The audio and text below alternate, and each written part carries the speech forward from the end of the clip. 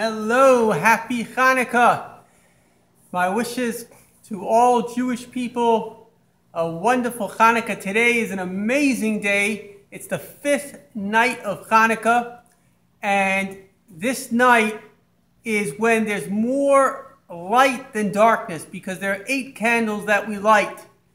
And so therefore, what this night represents is that if you think about in your life, am I more blessed or am I cursed?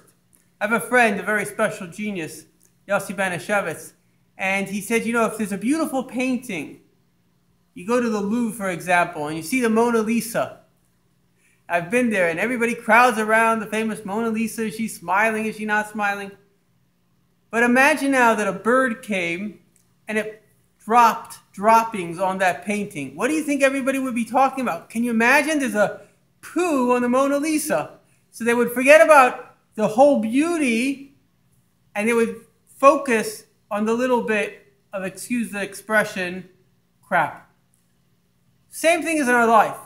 We have so many blessings. In fact, Rabbi Banashevitz, Yossi's father, very wonderful rabbi, told me, he said that it says in Kabbalah that if you took all of your curses, they wouldn't compare to one of your blessings. So why do we feel cursed? Because we're focused on our curses. Often we have anger, we have resentment, we haven't gotten over them. But the way you get over darkness is by adding light. So you have to think about, am I really more blessed or am I really more cursed? In my own life, I'm infinitely more blessed. Sure, I've got things that I would change if I could.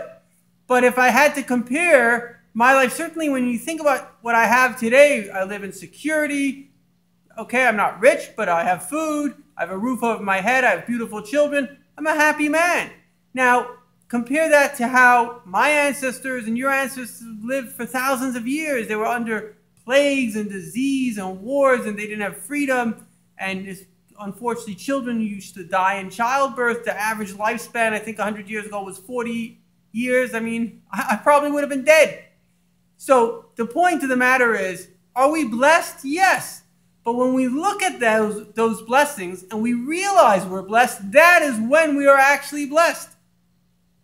So we wish all the Gentile people Happy New Year. And if we can suggest a New Year resolution is every morning make a list of your blessings and read it. Because the way it is that whatever we have, we get used to. Somebody could be very wealthy. It means nothing. You could live in a beautiful, I actually lived in one of the nicest places of the world.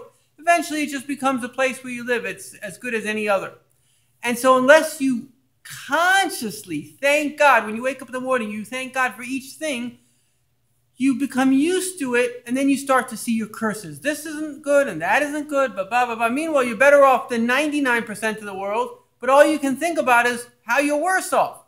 So please make this list every morning, read it, make your own life, and by osmosis, everybody around you, because the happier you are, the happier you can make others, it's automatic, a wonderful, beautiful place. Thank you.